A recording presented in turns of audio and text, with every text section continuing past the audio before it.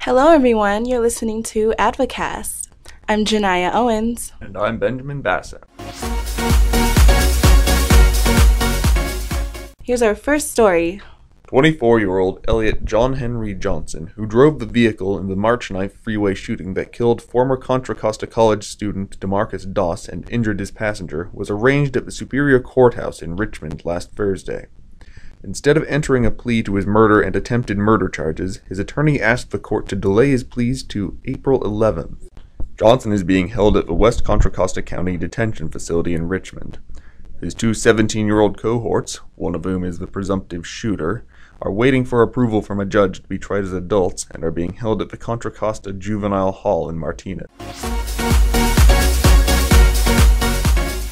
The only place for Muslim students to pray right now at Contra Costa College is behind the stacks of books that line the back of the library and Learning Resource Center. But the president of the Muslim Student Association, Raya Alamari, wants to change that with the Interfaith Meditation Room. Alamari proposed to the Dean of Students, Vicky Ferguson, on March 10th to have the Interfaith Meditation Room, which would provide a quiet and peaceful safe haven for students of all spiritual backgrounds to pray, meditate, or just relax between classes. Now we'll go to Associate Editor Lorenzo Morotti for some details on the ASU's Grant for Support program. The treasurer of the Associated Student Union at Contra Costa College is holding the Grant for Support program until next semester to push for its restructure. The Grant for Support is funded through the $5 student activity fee, a fee that students are charged upon registration at any of the 3 campuses in the district to fund ASU operations.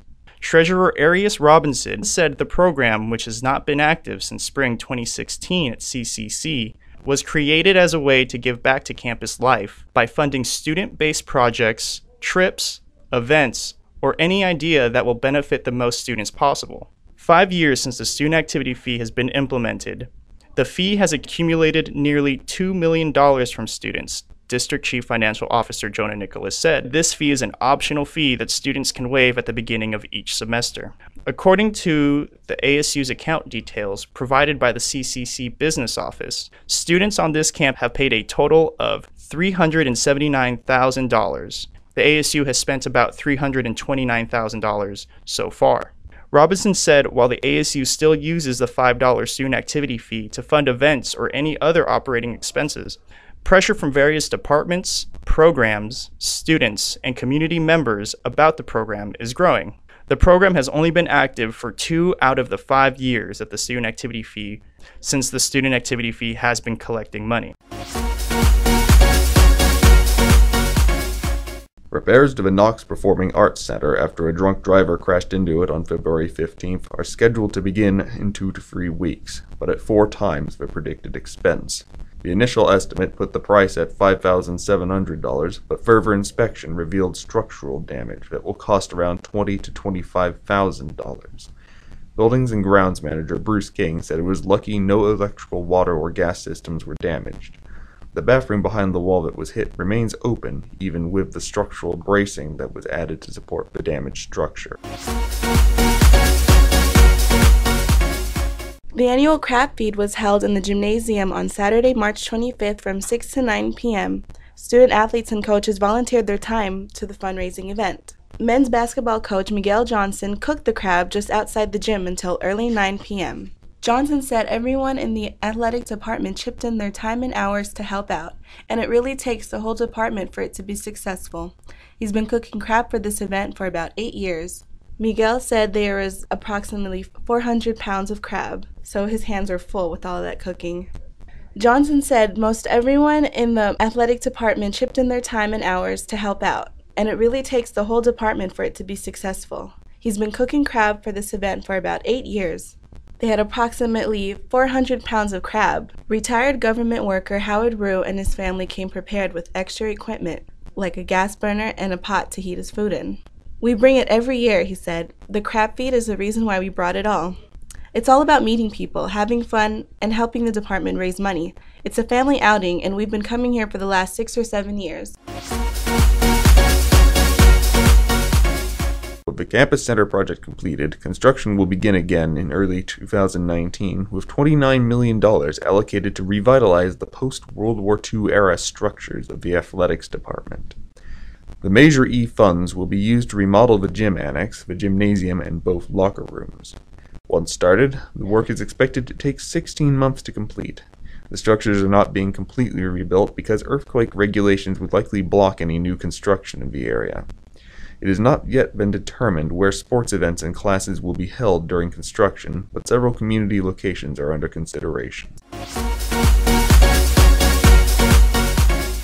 Students on campus played the Murder Mystery Game, organized by the Associative Student Union, at the Student Center Plaza on Thursday. ASU Senator Jackie Orritt said the Murder Mystery Game is based around completing a passport and is a way to challenge students while getting them to interact with each other. They completed the passport by visiting 4 booths around the campus. Liberal arts major Alima Tahir said it was fun playing the game and it gave her an opportunity to use the skills that she accumulated in school. ASU Senator Michael Murray said the second table is where people can read a transcript of police statements and see a picture of the murder weapon. He said the students can ask me questions and they'll be answered without spoiling anything. Orritt said participants finished by going around the booths to bring the passport back to the first table and write who the killer is on the blank side of the passport. The first place winner, announced the next day, gets a Kindle Fire, with the next 4 people to guess the killer receives a $25 Amazon gift card. And that's it for this week's news bulletin. Stay tuned for our next podcast. I'm Janiyah Owens. And I'm Benjamin Basso. Thanks for tuning in. You fine folks have been listening to the Advocast. If you have something to say, we'd love to get some feedback and suggestions. Look us up on Facebook and Twitter at Accent Advocate, at Instagram at CCC Advocate, and Snapchat at CCCADV0CATE. If you write in, maybe we can read it aloud and respond. And that's it for this week's news bulletin. Stay tuned for our next podcast. I'm Janiyah Owens. And I'm Benjamin Basso. Thanks for tuning in. And here's Associative Editor Lorenzo Marti for our sports update. This week in Comet Sports, the baseball team edged Los Medanos College 8-7 in the first game of a 3-game series on Thursday at the baseball field. The Comets, 18-16 overall and 3-3 in the Bay Valley Conference, will continue the series at Los Medanos College on Thursday at 5:30 p.m. On April 3rd, the Comets will travel to Fairfield to make up a game scheduled for last week against Solano College. It was postponed due to weather conditions. The Comets lost their second game of the series against the Falcons 7-3 on Monday. Including its makeup game, there are 13 games left in the Comets season. The softball team, 0-2, prepares to travel to Marysville for its doubleheader against Yuba College, currently 5-13 overall. And that's all for this week in Comet Sports. Thanks, Lorenzo. Sorry folks, no Advocast to tune into next week, but the week after, the Advocast will return.